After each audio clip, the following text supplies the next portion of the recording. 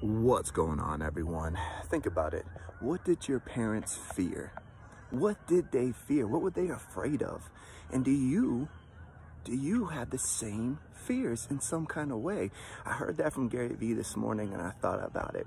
My father was always afraid of success. Even though he was successful, he was afraid of it because his whole life he was told he couldn't be successful. He was told everything he touched turned to crap. He was told that he would never make anything of himself. And so anytime that he did, he was afraid of it. He would sabotage it, or he would not really go towards it, or he would go in a different direction. And I feel like I do the same thing. Every time I get close to it, I push it away, or I give up, or I'm like, that's something that I don't want to do. My father was afraid of it, and I'm afraid of it.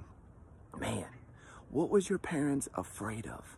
And are you afraid of the same thing? Love you.